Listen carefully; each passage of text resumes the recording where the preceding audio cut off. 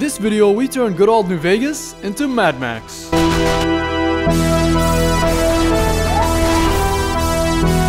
Take a shot every time I say Mad Max in this video and you're probably gonna die of alcohol poisoning. Let's begin by implementing the most crucial aspect of Mad Max, vehicular combat. To do that, we need 1. Drivable vehicles for the player, and 2. Hostile NPC vehicles roaming the Wasteland. And guess what? We can add both with mods. First of all, let's grab Mad Max Mojave to inject vehicle NPCs along the roads and dry valleys of the Wasteland.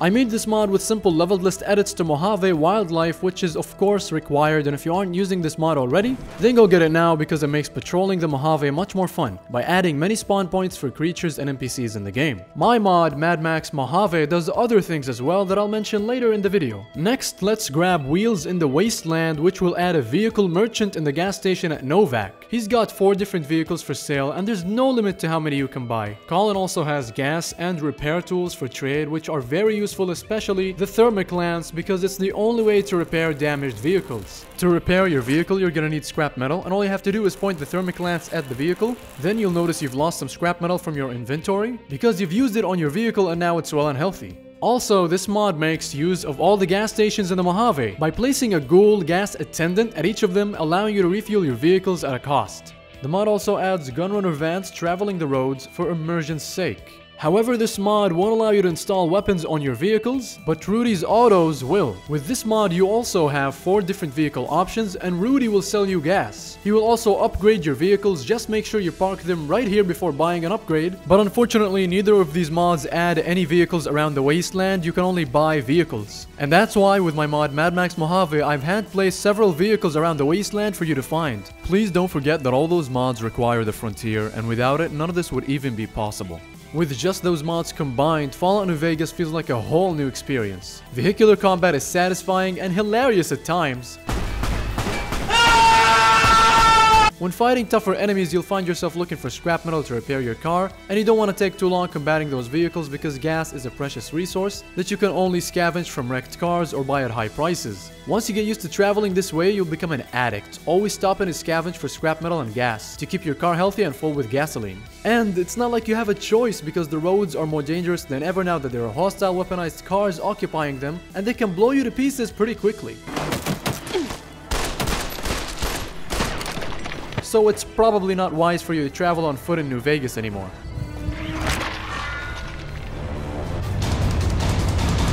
For this next section, let's talk about the landscape. The Mad Max Wasteland is vast and you can almost feel the heat of the scorched landscape. So first, let's grab NMC's washed out texture pack. This texture pack is very close to vanilla New Vegas and a comparison would be pointless, so I'm not gonna show you one. And now we're gonna need to get rid of all the plant life in New Vegas. But Mutant mods, why? I like grass, it makes my game look pretty. Shut the f*** up, bitch. Look at the landscape of Mad Max. Do you see any grass? No, everything is dead. So to replicate that, we're gonna use 2 mods. The Performance Booster Pack and no trees or plants. Let's add Mojave Sandy Desert on top of that, and now the landscape looks a lot more detailed and closer to Mad Max. And now there's nothing but sand and rock for as far as the eye can see. And that's a problem because the rocks in New Vegas are shit. Let's make rocks a lot more bearable to look at by using higher poly rocks. And also textures over time for the rock retexture. This texture for the rocks suits the aesthetic we're going for a lot better. In Mad Max, it's hard to clearly see things from a distance without binoculars because of all the dust and sand in the air. To create a similar effect, we're gonna use Dusty Distance. There's also a very subtle heat haze effect in Mad Max that we can emulate in Fallout New Vegas with the mod Heat Haze. This visual effect is very subtle, so I'm gonna give you some time to notice it.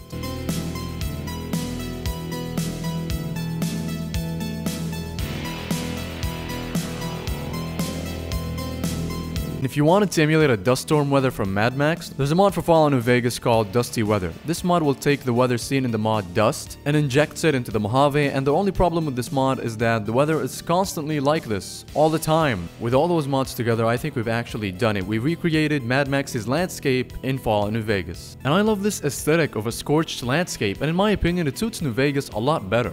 Now let's move on to the next section of the video. In this section, we're gonna take a look at some Mad Max themed weapons and armors.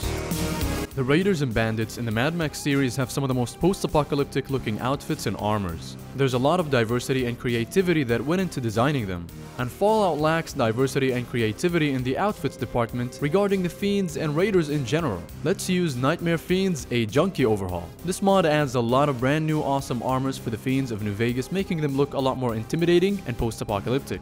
I thought because we're gonna be using the Frontier anyway, why don't we use some of the coolest armors and weapons in it? And with my mod Mad Max Mojave, I've injected many fitting weapons and armors to a new Raider faction I created called the Gearheads. This idea for a new faction came to me when I had to add the vehicle NPCs to New Vegas. I wanted the appearance of vehicles in the Wasteland to make a little bit more sense. So basically the Gearheads, as their name suggests, have learned the art of making vehicles work again. And I wanted them to seem like this faction that could make a weapon out of anything, so I gave them most of the homemade weapons made for the Frontier. And I made it so the better looking weapons are only wielded by the leaders. I also wanted a way for me to add jerry cans to NPCs in the game, but I didn't want to mess around with the other leveled lists. You will naturally encounter and come across the Gearheads by just traveling the roads of New Vegas. I've used the mod Mojave Raiders to replace the Vipers in the leveled lists with the Gearheads. So Mojave Raiders is going to be a requirement for Mad Max Mojave, and I chose Mojave Raiders specifically because I thought everybody would have it installed on their game by now. Now let's move on to adding even more weapons. In Mad Max Fury Road, explosive spears called Thundersticks were used, and there are a few mods on the Nexus adding those throwable weapons to New Vegas, but this is the one we're using. Mad Max Thundersticks by Ranark. You can obtain a Thunderstick by only crafting it at the workbench. We're gonna need tin cans, some throwing spears, dynamite from Easy Pete of course, and a sensor module. This is the most fun throwing weapon mod I've ever used. Just take a look at this unbelievable trick shot I just pulled.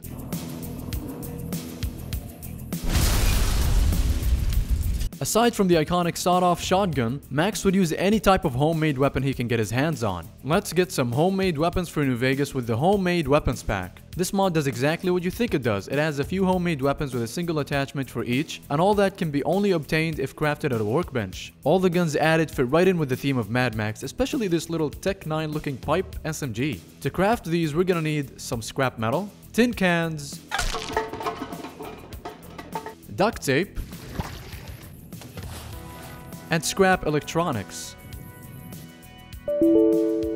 Head over to a workbench and voila! I also feel like Max would use pretty much anything that can be used as a weapon. And in Fallout New Vegas, a lot of the miscellaneous items actually look like they can be used as weapons. So we're gonna use Misc items used as weapons. This mod allows you to use certain items in the miscellaneous category as weapons. Have you ever wanted to beat the shit out of this guy with his own guitar so he can shut the fuck up? Well, now you can. Tired of the stupid NCR president's speech? Beat the shit out of him with a microphone. Sunny Smiles beat you at a pool game? Just grab a pool ball and throw it at her dog. Now this right here is what I call an immersive mod. Did I mention that you could also ram enemies with your car? And use jerry cans to make a big boom. Now that we're done with all of that, let's move on to the next section, the gameplay part of this video. Let's begin with the biggest aspect of Mad Max's gameplay, scrap. In Mad Max, scrap is very important. It's the resource you use to do pretty much everything from fixing your car to upgrading Max with skills and everything in between. To make scrap just as important in New Vegas, it's gonna take a handful of mods. First, the Scrap-O-Matic will add a scrap converting machine at the 188 that will give you 5 XP points and 10 bottle caps for each scrap metal you put into it. This will make finding scrap metal that much more satisfying. Next, we need alternative repair. This mod will change how you approach repairing your equipment in New Vegas by making it so that you have to scavenge for miscellaneous items to craft repair parts for specific items. Or, you can buy repair parts from vendors. Every weapon and armor class has its own repair parts requirement. And now to make repairing weapons more important, let's get increased weapon jamming, as this mod will make it so weapons of low condition will jam when firing your weapon, not just after reloading it. Then let's get the Craft-O-Matic, a mod that will allow the player to access crafting menus anywhere, anytime from their Pip-Boy. Because that's how it is in Mad Max. You can basically upgrade your car while you're out in the Wasteland. You don't have to be back at your headquarters. Next, loot all cars will turn wrecked vehicles in the game into containers you can scavenge for scrap, and thanks to Mad Max Mojave, the Frontier's jerry cans can also be found within those containers. Realistic movement will make you and NPCs move slower, which will make you more reliant on traveling in a car, and in turn making it that much more important for you to use scrap on your vehicle to keep it in good condition. With all those mods, junk items are gonna be way more valuable to you than ever. We're gonna need some help while driving around in our vehicles, so let's grab JIP Minimap. Now for animations, we're gonna grab 3 mods: Solid Project, Just Assorted Mods, and Animated Ingestibles. We need Solid Project for ledge climbing, which is present in Mad Max, and also for the dodge roll, because you could also do that in Mad Max. And we need Jam for the bullet time, loot menu, and vanilla sprint, because again, all of those features are also available in the game Mad Max. And we're gonna need animated ingestibles because every action is animated in Mad Max. And finally, we're gonna need universal water bottling because in Mad Max you could refill your canteen, and in New Vegas you cannot. But with this mod, you can refill your Vault 13 canteen. And now it's time for the final section, player homes.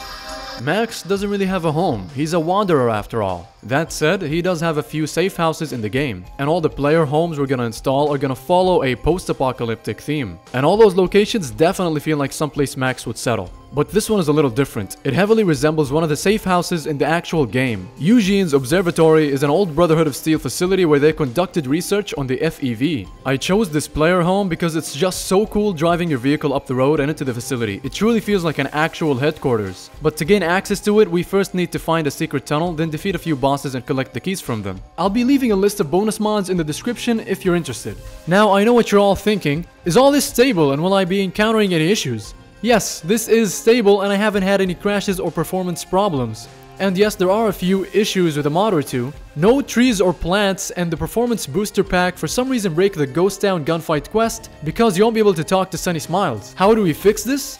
Just install those mods after you leave Doc Mitchell's house and everything should work fine. Or just don't install those mods, or any mods that you don't like in this list for that matter. And if you have any questions or need any help setting all this up, just leave a comment down below and I'll reply as fast as I can.